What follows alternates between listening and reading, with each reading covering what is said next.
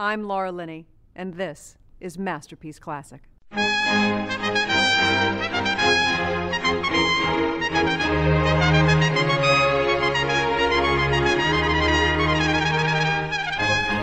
Last week on the Lords of Grantham podcast, we revisited Downton Abbey Season 6, Episode 3, where, most importantly, Mr. Carson and Mrs. Hughes finally get married.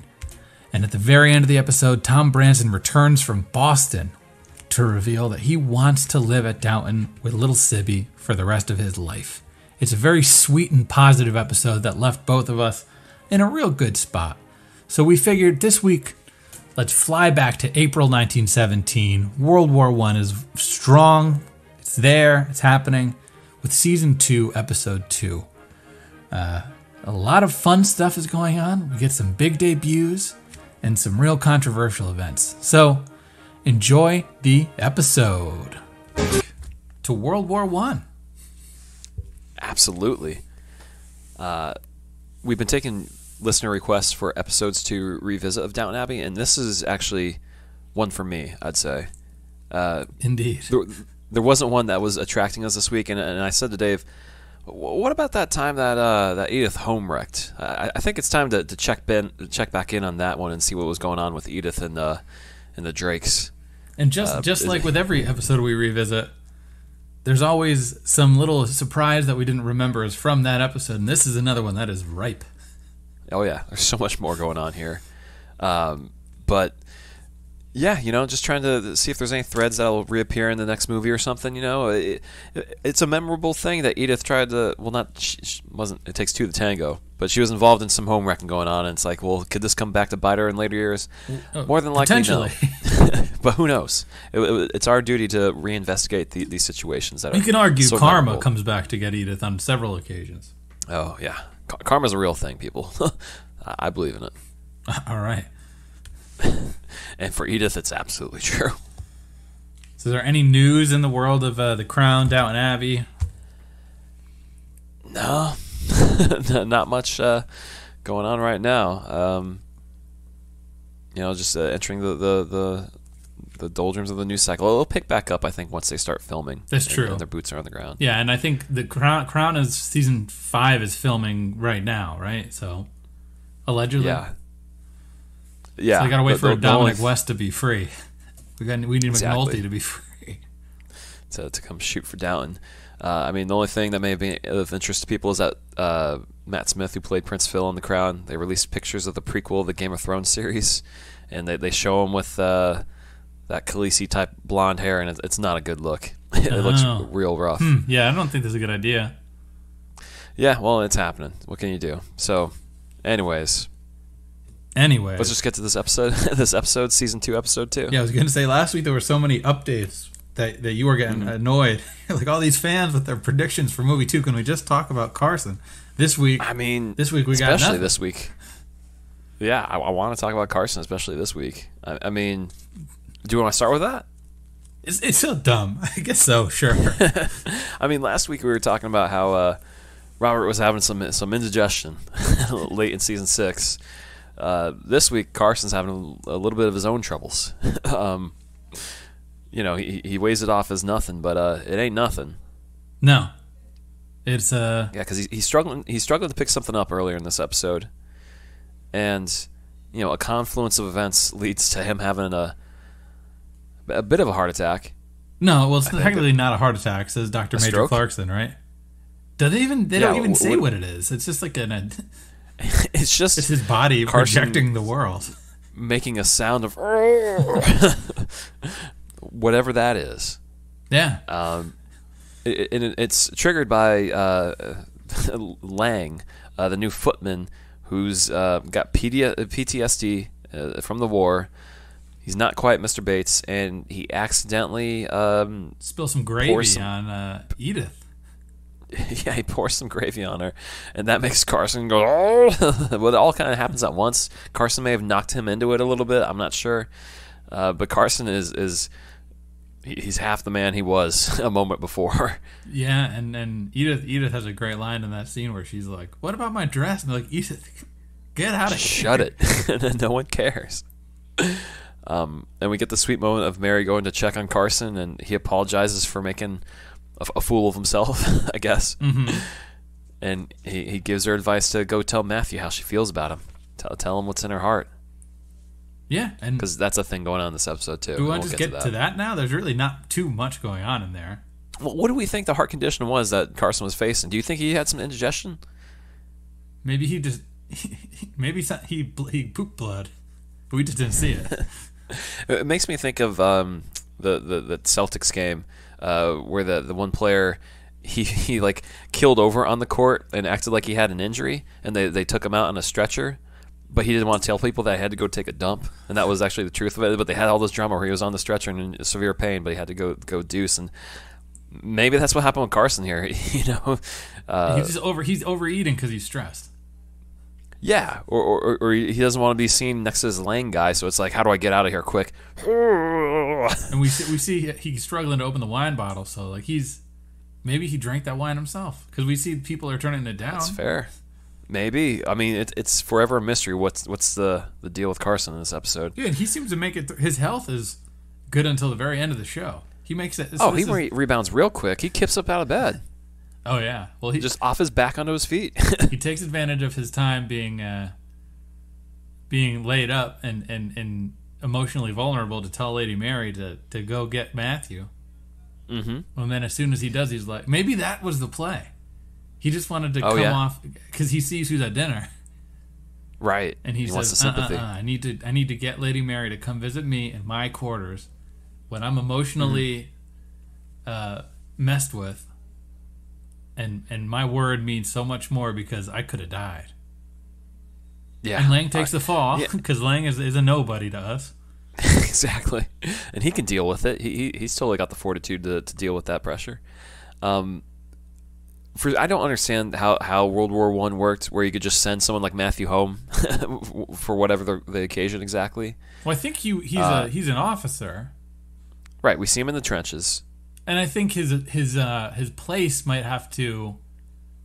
So he's home for a recruitment drive. Sure, he's in a tour whatever brings of Matthew the county back, for that. Mm-hmm. And I think they take status into account for that. Yeah. So yeah, he's back. He's back for a visit. Yep. Very, very lucky of him just to be called back so quickly. But he's not happy to be back. Let's not beat around the bush. He's not like, I'm happy to be home. No, he feels like he wants to be there with his men. Those are his boys. Mm-hmm. Even though he's home with his lady, Lavinia Swire. Ay, welcome home. She's come to visit. Oh my God. And he's happy to see her. And that's not the only visitor down this week. It's the debut of the phenom Richard Carlisle. Yeah, and that's the crowd erupting. It's like the Royal Rumble clock going down. And he's number 30. He's the only man left. Yeah, and then slowly walking his way out is just Richard Carlisle. Well, who else did you expect? And I like that Lady Mary's like, well, I've invited Richard Carlisle, and they're like, why? What's the deal with Richard Carlisle? Isn't he old? And they're like, well, he's rich. Mm-hmm. Yeah, he arrives, and they're pleased to have him. He's asking for drinks already. He's just coming in hot, like ready to get down. Yeah, he's like, do you guys you don't do cocktails before dinner here? You just go in raw? You don't get a little lubed up? Yeah. He comes in loaded, it seems like. Well, he wants to come in loaded. He can't. He's give me a couple drinkskis. Come on. Yeah, he's got to play by the rules. And, he sees the gravy spill, and the Dowager quips to him, never a dull moment in this house. And Richard Carlisle is strapping in for the ride. He's like, I hope I don't get stuck with these people for, let's see, when does season 2 end? It's 7 years long, right? 1919. So I hope I don't get stuck on the hook with this woman for 2.5 years. And does he? But not before he goes on a walk with Robert and Cora a little bit ahead, and him and Mary. And he remarks that he's feeling hot. He's feeling a little bit steamy because he wore tweed. Mm-hmm. And Mary's like, why are you wearing tweed? And he's like, I didn't know I was going to be walking out here and the weather was going to be like this out here. I'm just a man trying to make my way through the world, okay? I'm a newspaper man. Excuse me for buying this $1,000 tweed suit. Woo! He's slapping his arm. Yeah, he's slapping his arms and he does a floppy fish on the ground. I'm rich. I'm Richard Carlisle. I like that every scene with him in this episode, he somehow brings up new money. Yeah. To the point where, like, every time they talk about him, yeah, Rosamund is like, hey, he was okay on the train, but he didn't look up from his own newspapers. It's all that new money. It's speaking to him. Oh, yeah. And he even tells her, I'm not afraid of being a self-made man. He's not ashamed of it. No. He says, are you shocked by my bold and modern values? It's like, describe those to us, Richard. I love how he just speaks in the third person about himself. Just in case you weren't sure what kind of character he is, he's going to tell you the kind of guy he is. Yeah, like when you say like his bold and modern values, and he's talking ashamed he's being a self-made man, it's like, come on, Rich. It's okay. It's enough. It's great. He's a great. I love the bravado. And we even get a scene of Dowager talking to Rosamund, like, why does this guy have to be Mary's future? Why him? And Rosamund's like, could be worse. I can't believe that Rosamund is his valet, essentially, the one who like brought him to the ring. You know, like, how did she find this guy? Sensational Sherry. To old Rich. Yeah, that's that Aunt Rosamund, you know, introducing Richard Carlisle for us all. And she says maybe Mary can smooth off the rough edges. Is he that rough, though? I don't think he's that rough. I mean, we see he gets a little rough with Lavinia later on. I mean, pretty much after that scene. It's immediate after that scene. After Rosamund, like, sticks up for him, she walks outside and sees him grabbing the wrist of Swire. And it's like, whoa, I think I may have backed the wrong horse here. I don't know. And he's like, I could end you now. And she's like, hey, is everything okay? He's like, yeah. Nothing's afoot. I like how they bring in these characters, and you know they tease this huge interconnection between them, and I think we come to find out it's not that big of a deal what he knows about her. Like he knows like some background story about her, but it doesn't add up to much, but it alludes to so much more. It seems like in this moment, like there's something heavier. As soon as Lavinia sees him, she's like, "We kind of know each other," and Richard's like, "Oh, we know each other well." What do you mean? You know me more? Yes, I know you. Yeah. And, I mean, Lavinia has a moment with Mary where she's like, yeah, he has something over me. I don't know. To be continued. Yep. And who knows? But then, no, you can't even say to be... Oh, that's to be continued. But the last scene with Richard Carlisle is great. Break it down, Dave. So they're at the train station. He's about to get on the train. And Lady Mary's like, you're an all right dude. And he's like, hey, I think I want to marry you. And she's like, huh? Mm-hmm. He's like, yeah. Well, not. He's like, but do we love each other? He goes, no, it's not about love. It's about what we can create. It's the power we can. It's a very Sith monologue. Power couple. He's like, we would be unstoppable, the two of us. And you see Mary's eye. She gets a little twinkle. She's like, this guy, because at this point we know Mary's a little materialistic. Yeah. And this guy is like, I can buy $1,000 Gator shoes. I got this $500 belt. Rolex. What do you think about that, Mary? Woo! And she is like, woo! Then his music plays and he gets on the train and we'll see him next week. Off he goes. But it's a great bit, I think, from Carl, and I think from Mary. Like we sleep on the fact that Mary is interested in Richard Carlisle, but this scene, it makes you like, oh, he speaks to everything about Mary in this sequence where it's like, look, your parents have fell in love because of time.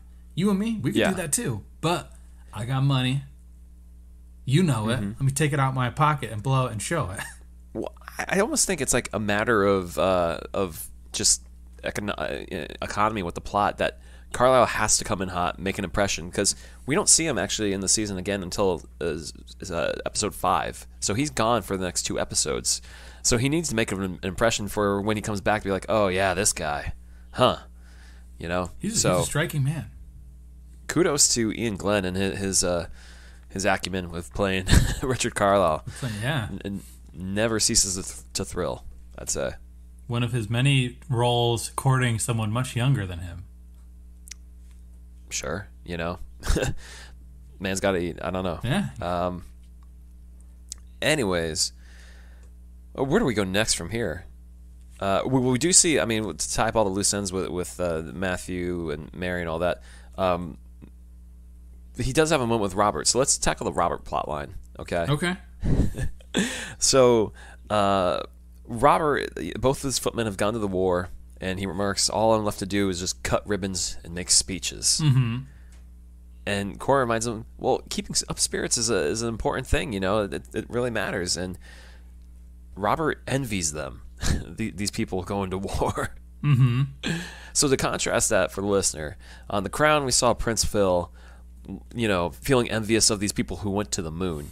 These special 4 men who got to be there, or 3 men, and then Robert envies people going to war and being involved in bloodshed and shooting guns and death all around them. What kind of midlife crisis is this for Robert, Dave?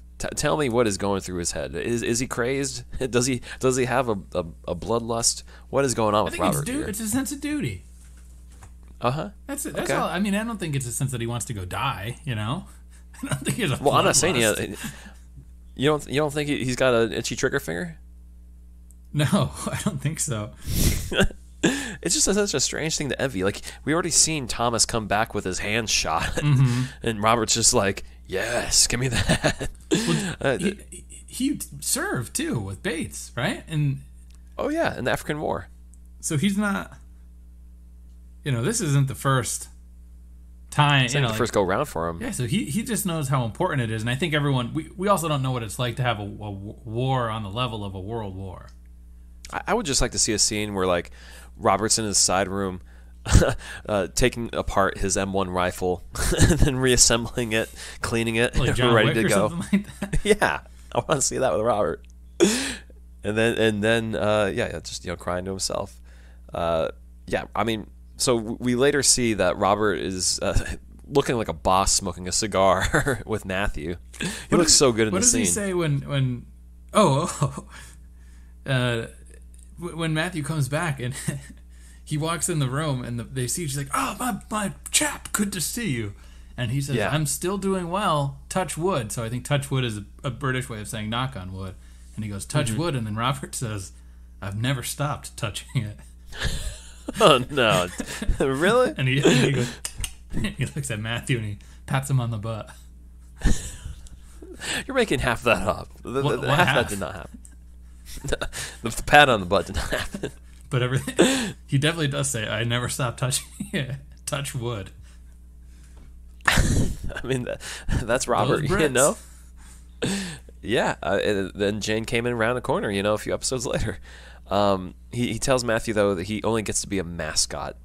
And Matthew tells him, there's people here that are injured from the war who are praying for a bullet that kills them clean. And Robert is just like... Robert's like, well, it's time to get... He gets his clean rifle. He said, let's off to work we go. I can be the executioner. Yes, I can do that job. I'm jolly good fellow. Yeah. But instead, it's not going to turn out that way for Downton. It's not going to become an executioner home. It's going to be actually the opposite. Because of the storyline involving Tom Barrow, a blind man. Yeah. And Thomas. So we see earlier in the episode that O'Brien puts a little whisper in Cora's ear that, like, hey, maybe at some point, like, Barrow could come work here. And Cora's like, I don't know.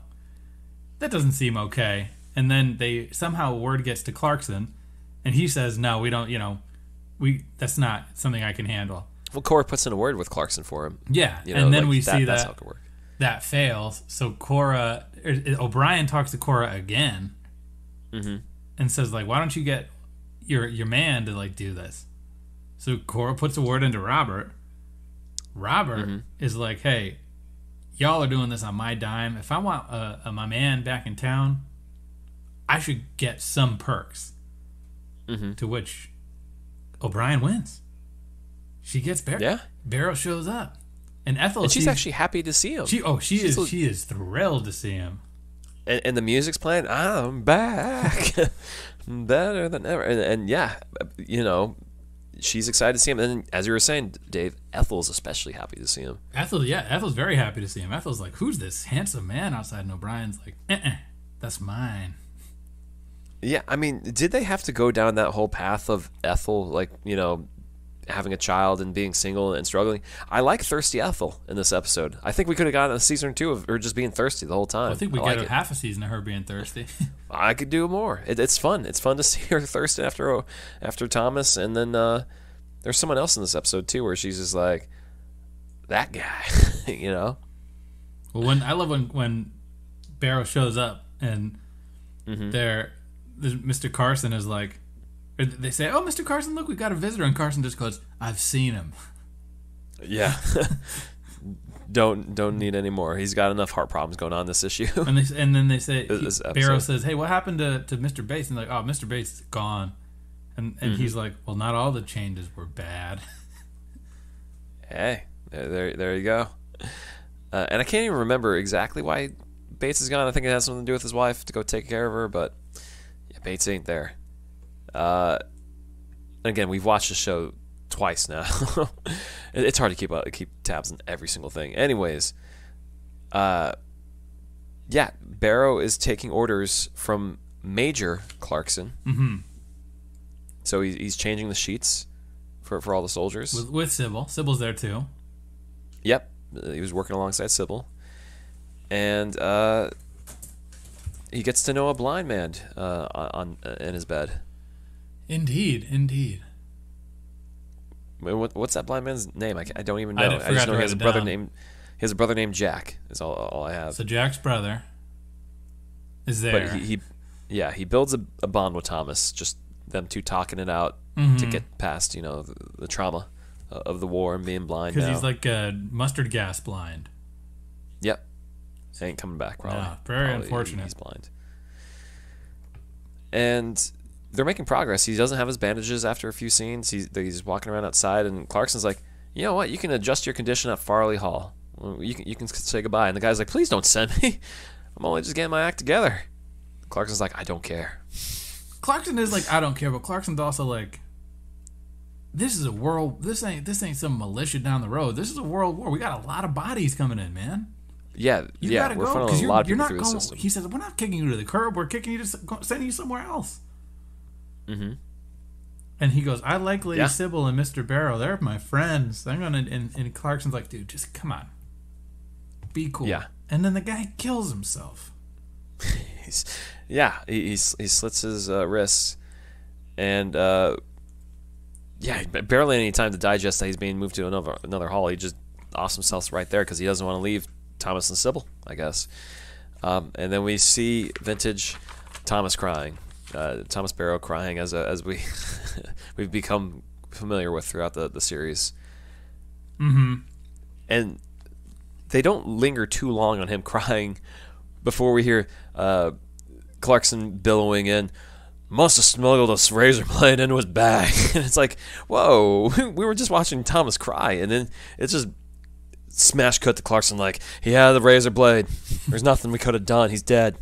I think rewatching this episode, there's a lot more absurdity to that sequence, this subplot, than I remember, because it's something that you have to be. Obviously, PTSD is addressed very heavily in this episode, and we're not given a timeline, but we're given a few interactions between Barrow and this guy, and is there something a little further with the way he puts his hand on Barrow's thigh? There's questions asked. He's blind, man. I don't know. But Barrow's bawling when the guy dies. There's a lot of casualties of war. Not all of them make Tom Barrow cry. Yeah. But it is one of those things. If this is like 3 days, it's really not, it truly he's in a is fragile an state, overreaction. Man. Maybe. But if this is a week, if this is 2 weeks, then maybe. I think this episode is multiple weeks. I think we're supposed to believe that because we have the tell of the beginning of the episode, William receives the letter that he's being called to the war. And then by the end of the episode, he's back from training. And I can't imagine training is just like 2 or 3 days exactly, So. But at the same time, Richard Carlisle arrives in the middle of the episode and leaves in the end of the episode, and with... Yeah, he was there for a week maybe. Who knows? It's a long week for a guy who works in the newspaper industry. Could have been. Who knows? Who knows? Regardless, Either way, I feel like the subplot, when you put it under a microscope, it's a little more questionable than it is purely emotionally riveting in the way that it is on a first watch, I think. Sure. Anyways, so this death, indicates to Matthew that they need to do more with Downton. To Matthew? Not to Matthew. I don't know who's it. It comes with the bright idea. It's like a combination of him talking with Sybil, and I think they. Yeah, I think it's mostly Sybil, I would say. Yeah, they have the idea that they can turn Downton into its own hospice, and with the war going on, there's no way they can say no. A rehab place to rehabilitate, rehab center, not a place to die. Sorry, I was thinking what Robert would do. Oh, more men! Whoa, Robert, calm down there. So the Dowager is absolutely against it. She forbids it. And then Cora comes in and says, It's my house. Welcome to my house. Play that music too loud, Dowager. Yeah. Shuts down the Dowager, and they're going to turn Downton into a recovery place. So yeah. There you have it. We also see a couple scenes of Branson has to go give Sybil lunch. And we see Sybil, Sybil has never felt more important and useful in her life. She's also 18 years old, so that totally makes sense. You got a job with responsibility. Yeah. In terms of other World War I stuff going on in this episode, we have the new servant, Mr. Lang.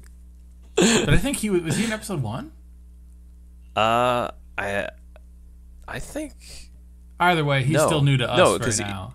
He's replacing Bates. Oh, okay. And he's very interesting. I mean, he's only here for 2 episodes. Yeah, but he pulls out some side of O'Brien. O'Brien is sympathetic towards him. In the beginning of the episode, she tells him not to polish his Lord Grantham's shoes at the kitchen table because Mr. Carson doesn't like the smells.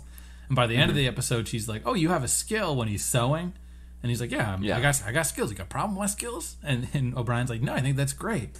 And then when he has that shell shock after the scene with the gravy, we see him in the director of this episode, Ashley Pierce, decides it's a good idea to put in sounds of bullets. As he just that's actually just Robert practicing his firing outside. He's just shooting off. And O'Brien's like, "I've been around shell shock people before, and I understand you, and I feel bad." And he's like, "All right." And this is the first episode with Lang, so this is our introduction to him, and I'm sure he'll be around for a lot more episodes. I wish he would be. I think he's a very complicated character. He's good. Yeah, he's interesting. There's a lot to unpack there, I think. But that's pretty much it. One note in a lot of ways, but representative of what was going on during that time period, I guess. Yeah. So it's good to capture that. Also representative of what was going on in that time period was what Patmore's dealing with. Yeah. Her sister's boy has gone missing. Oh, Archibald Philpulse. And she actually gets a moment to tell Robert to reach out for Archie. The worst outcome is he gets a recommendation go to Lord Grantham and talk to him, and they're like, I don't know. This is Patmore and Robert playing, barely even looks at her. He's just like, he's probably dead, right? He's just looking over his shoulder like, why are you bothering me? We ain't gonna find him. And it turns out he is dead. But not by the other, by the enemy's hand, exactly. No, he was shot for cowardice. He tried to run away. And this is a good play from Robert, where he's like, "Don't tell anybody about this. This stays here. I'm walking away. Miss O'Brien, come be the friend. I'm Mr. Popular around here. As much as I'd like to be a shoulder to cry on, Richard Carlisle's upstairs. And my fairy tale boy is upstairs. I got people to see, cigars to smoke, if you will." And he pretty much just drops that bombshell, and Patmore's left to deal with it. And we don't. I guess. I don't know if they make much of this plot, but Archie, that happened. Yeah. Yeah, this is a huge thing with Archie. With the plaque where they don't know if Mrs. Patmore really wants to have the name on the. Oh my gosh, I forgot about that whole business. I think I just blacked that out in my memory. That's a good plot. Mr. Carson as the guy and that's a really good Robert moment where he's the one that sort of does the nice thing for his staff. Yeah, he's more than a mascot in that moment, and it's a bit of like, a moment for Robert to like see like he can be more than just the mascot. There's maybe more he can do. Well, that's at the very end of the war, so he's already done. Right. Yeah. This is pretty much all he does for the next like 2 or 3 years. So I think that's all the stuff that's going on with the war in this episode. Yeah, I think there's only really 2 more things to talk about, right? Yeah. And one of those is Molesley. Another thing, I remember us discussing this plot last time we did this episode. It's not good. So he shows up. Not a noble look from Molesley. Like, we want to talk about. This is bad. Yeah, I mean, Bates has only been gone for like a hot second, and Molesley shows up like, "Hey, where's Anna at? I want to talk to her." Yeah, so he's been gone for 6 months. And he wants to leave a book with Anna. Well, I mean, 6 months. That's a fair amount of time, but at the same time, I don't know. I wouldn't. At least he's trying to shoot a shot. It just seems like Julian's trying to fill up the minutes for this episode. This is something that's never touched on again. It doesn't add up to much. It only just lets you know that Anna still has something burning for Bates that we don't even need to really, see re-emphasize. We already know. He leaves a book for Anna, comes back, asks if she read the book, and she's like, "You left it with me yesterday," and. He's like, would you want to talk about this book sometime? And she's like, I'd rather do it in a book club setting. And he's just like, man, I can't get anywhere with this girl. And then they have that he comes back again. He's like, hey, like, what's going on? And she's like, if it's about that book, I didn't read it. And Stop. He's like, I know what Mr. Bates gone. And she's like, look, you know what love is like? It's like a child. She compares Bates to a child. So she compares the love of Bates to a missing child, to losing a child. And I guess. We said last week, explain why Bates is an attractive man. And in the Lords of Grantham Lounge, Haley said he's a brooders brood. People like brooders. Women like brooders. I see a little bit more in what Anna's saying here about comparing him, to like missing a child. Bates has a bit of the chubby cheek syndrome that you see in babies. So he's a baby. He's got a bit of a baby face, when you think about it. He does not. Just in those cheeks. Those cheeks are absolutely baby cheeks. Sure. So I can see where Baby Bates. That's all I'm saying. Baby Bates. We know season 6 we get Baby Bates. In the movie we get Baby Bates. Toddler Bates. Yeah. And that's all you gotta say about this plot line. I mean, she kind of leaves Molesley there, and we don't really understand Molesley's reaction to it. He's just like, well, I guess that's that, It's like, bum, bum, ba-da. Yeah. Sorry, Molesley. You played left yourself. To be single for eternity. Well, maybe in movie 2 he won't be. Maybe. We'll see. Yes. Speaking of single. Yeah. and thirsty. Edith. This is what we wanted to watch episode 4. She saw that Miss Drake in the village needs help and, needs to find an able-bodied man, and she thinks maybe I can go help them. They need someone to drive a tractor, and she could drive it. And what was it? I think does Robert say it or Mary say it? You're a lady, not a toad of Toad Hall. I believe the Dowager says that. Great Dowager quip. She's not a toad at all, but she's I'm doing it. It's Mr. Toad. Yeah, Mr. Toad with his car. She's thinking he's being like the fairy tale or whatever it is.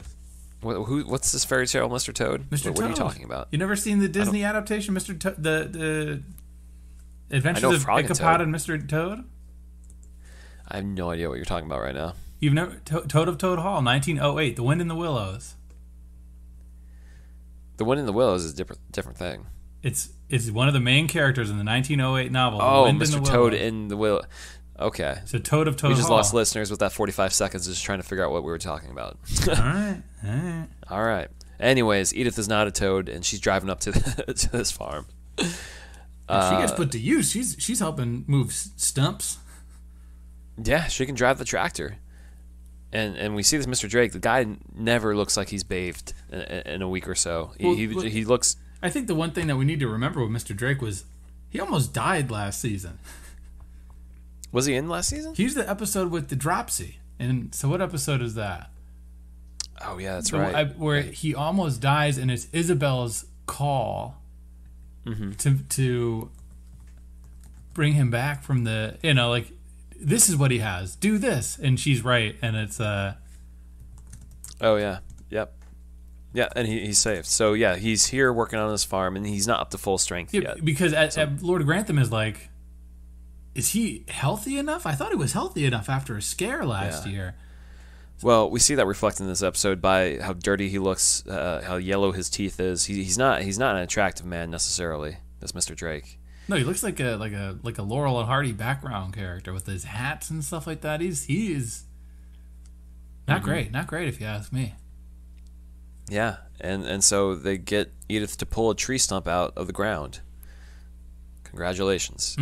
So they celebrate by drinking and eating bread, drinking out of a bottle, drink whatever it is out of a bottle, soda or. And Edith, ever the charmer asks, "Did you plant that tree?" And he's just like, "The tree that size? Do you know how long it takes to grow trees that size? It's like 40 years old." He's like, "My dad. How daft are you?" My dad did it. Yeah. But they take a sip of something strong, and Miss Drake brings a big old roll, and they're all getting along. Everything's harmonious, it seems like. And then we see Edith goes back, and Edith is like, "Hey, want me to teach you to drive that tractor?" And Mr. Drake is like, "Nah, because if you can drive it, I got no need for you to come here anymore, and I'd hate for you to stay away." And that just has Edith thinking he thinks my tractor's sexy. Oh, I know. It really turns him on. They're always staring at her, as she's tugging along. Hey, you said it. I'm just saying. He thinks her tractor's sexy. So he says, again, let's have a rest. We earned it. And they have another bottle. Tells her she's pretty clever and fine. Mm-hmm. And he's saying we could always have a midnight feast. And this is where I think it illuminates a lot. It's definitely Mr. Drake making the moves on Edith here a little bit. He goes 70% of the way. She comes 30% of the way. So, really, can we say, is it fair that Edith is a homewrecker? I know it takes two to tangle. She caused the cheat. She's not the cheater. She caused the cheat. She's the cause of it? Yeah. No, we're seeing that Drake is definitely the cause of the cheat. No, Drake is the cheater. He's the one whose relationship is being cheated upon. Edith is the cause. I guess. I mean, if not her, anyone could have been, Yeah, I mean, is anyone that naive and needy? No, that is true. You have to be a rare form of naive and needy. Mrs. Drake is a very friendly and nice person, and all the experiences. I when she shows up, I'm like, oh, this she's adorable. I like Mrs. Drake. It kills me when like you see the two of them getting on Mr. Drake and Edith on the back of a wagon, and she's pops her head like from behind the wagon, like she was there the entire time. Like, what are you two doing? Get back to work. Get back to plowing. Yeah, she definitely is much better looking than him. She's out of his league. Absolutely, yeah. He's dating up. But she sees the two of them snogging. She catches them in the light. It's the most well-directed shot in the episode. They're right in the doorway, and she sees it, and she just is like, come on, John. Come on. And it's funny, because we're running out of time in this episode, and I'm like, wait, does this plotline carry over? Like, I don't remember like if it wraps up here or not, and lo and behold, it does. She just writes a letter. She's like, hey, we got a guy. Yeah, stay away. She goes, my husband's sleeping in the barn. Yeah, he's sleeping definitely in the barn under some hay. And we see Edith just looking distraught.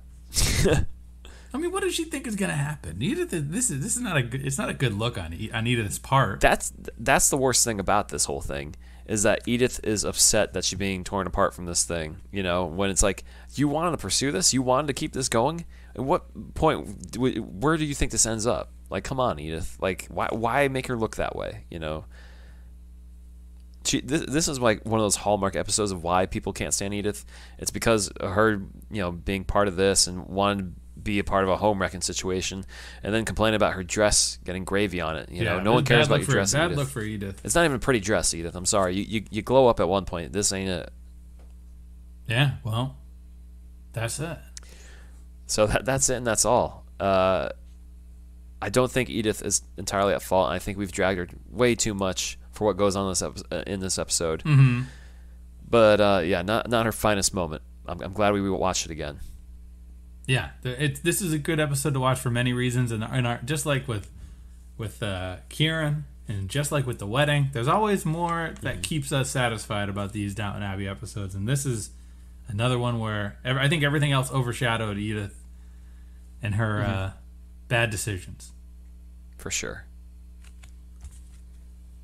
Well, in terms of the power rankings, I got Mr. Carson going down at number 3. He's got something going on. We don't know what, but it ain't good. I can't justify that because we don't know what it is, and we know it's not a heart attack. And like you said, he kips up. He's good. He's back. Maybe it was a nasty deuce, but I don't know. Yeah, it's just a food baby. At number 3 going down, I got Mosley. It's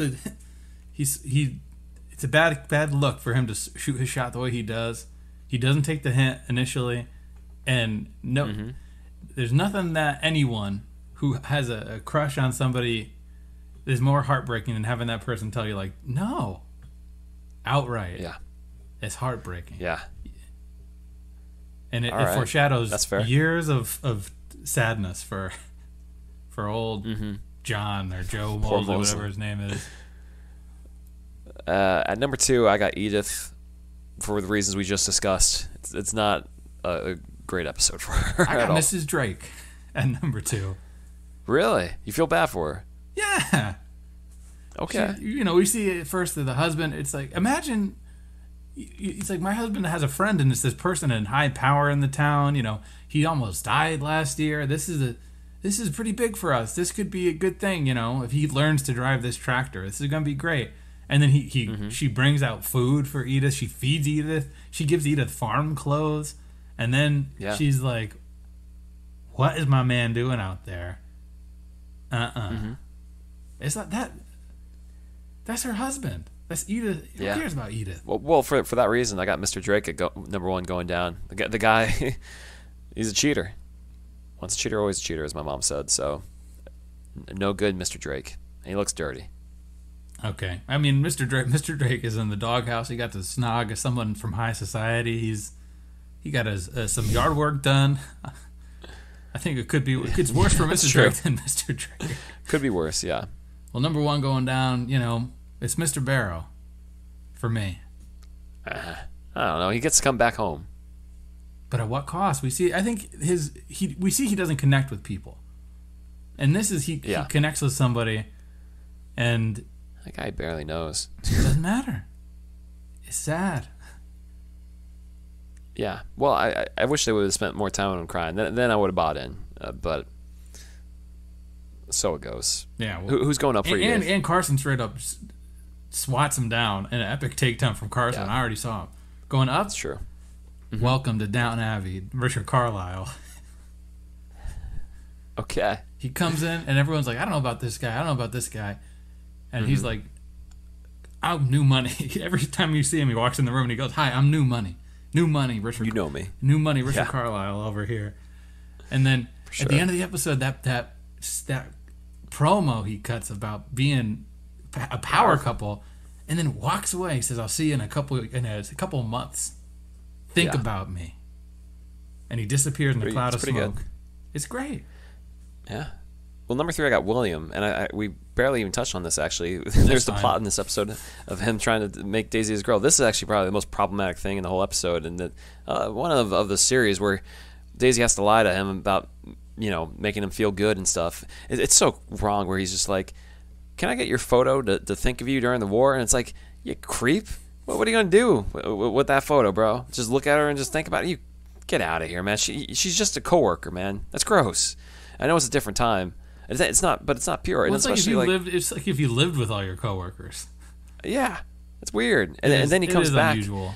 and she doesn't even really formally agree to it. And he comes back and he's like, "Can I get a swiss from my sweetheart, a kiss from my sweetheart?" And it's like, "No, who are you?" And it's so weird. William, it's so like presumptive on his part. And his skin is so pasty, and it just disturbs me too. And his uniform doesn't fit well. Nah. William's kind of a dud. I don't like William. I mean, I like his dad a lot better than I like William. Oh yeah. His dad is absolutely. His dad has a lot more chemistry with Daisy than he does, for sure. Yeah. So who's number 2, Dave? I gotta give credit where credit is due. It's O'Brien. She went. Okay. She does work in this episode. She gets what she wants. It's twofold. It's twofold because number one, she's gets Barrow back by just sort of whispering. She's like, "Hey, why don't you try to do this? Hey, why don't you do this?" And then Barrow comes back and she gets her way and she's thrilled. We never see her happy. She's happy. And then I think her taking sympathy for Mr. Lang is one of the only purely good moments that O'Brien has in the whole show, in her whole run. Okay, that's fair.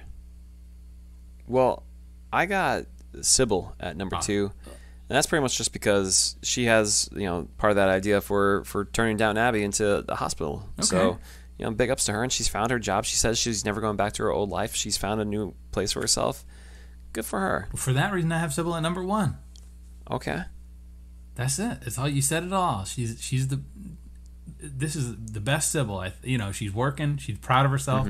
She gets her way over her grandmother. It's good. It's a good Sybil episode. Yeah.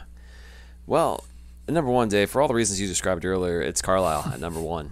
The guy just makes such an impression this episode. He is just laying it on thick, just, shooting threes every chance he gets. The guy's on fire. This is an Emmy-worthy appearance. I mean, it's a thing where it gets you excited for his next appearance because it's like he's got to come back. And you wait one episode, you wait another episode, and then when he shows up again, it's like, this guy.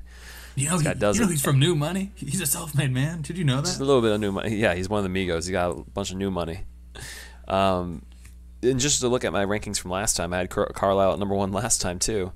William at number 2, and then Matthew at number 3 last time. Yeah, I mean, Matthew gets a vacation, but he doesn't want it. Yeah. Down last time I had Dowager at number 1. Yeah. Edith at number 2. Thomas at 3. And then Carson at an honorary 4 spot. Carson, we don't know what happened. We don't know, exactly. We don't know.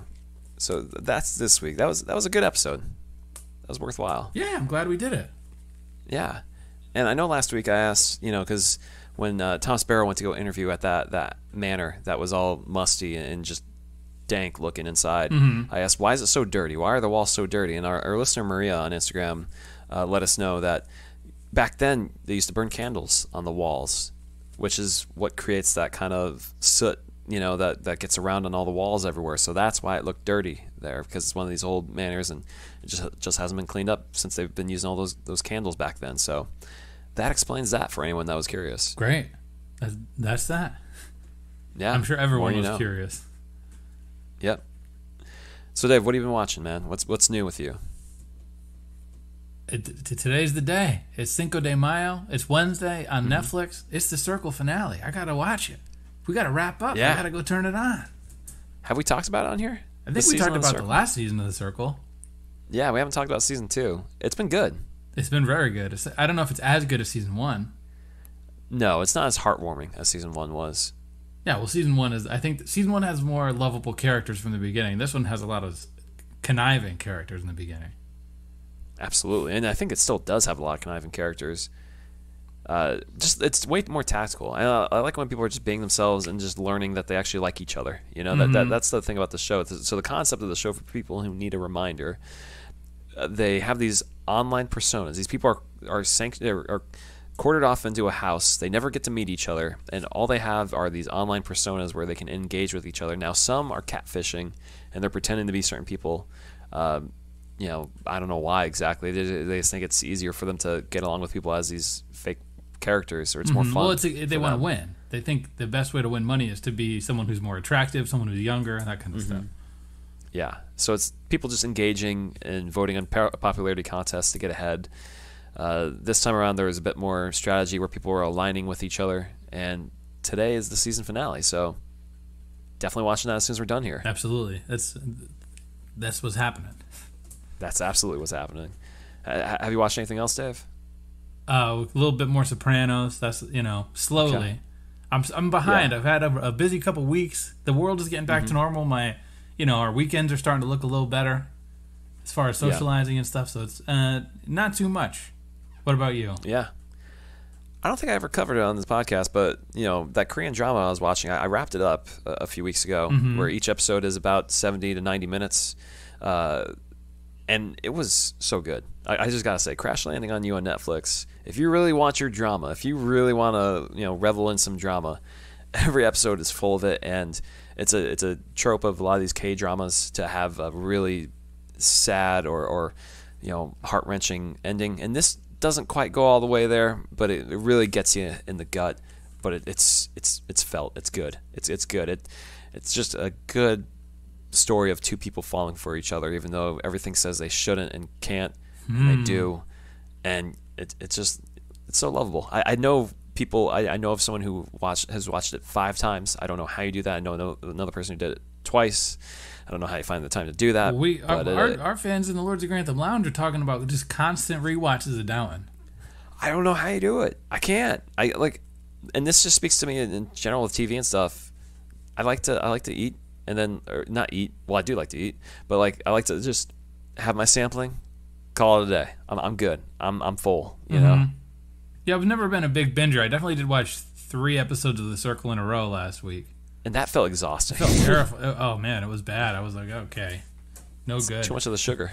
Yeah, it's just not. We're not cut out that way, No, we're old school. We're not that new money. No, we're not that new money. We like new to bingers.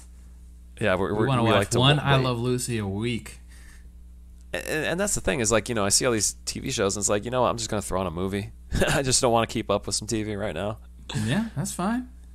Yeah, that's where we are in life.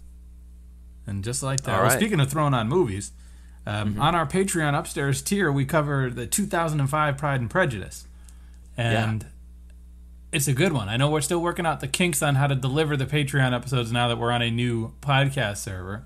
But we're trying to get something super duper streamlined. So I think this Pride and Prejudice is a lot more silly and fun than our coverage of the BBC series because we already know the story. So we are just sort of leaning into comparing it and poking fun at it and appreciating it and all that stuff. So that's $5 a month. It's good. It's a good listen, and it's a good movie. Especially if you know Pride and Prejudice. It's just us talking about it. So that's out there. And you know where to find us: Instagram, Facebook, Twitter. We have our Lords of Grantham Podbean website. If you want to go check that out, leave a rating and review if you so choose on iTunes.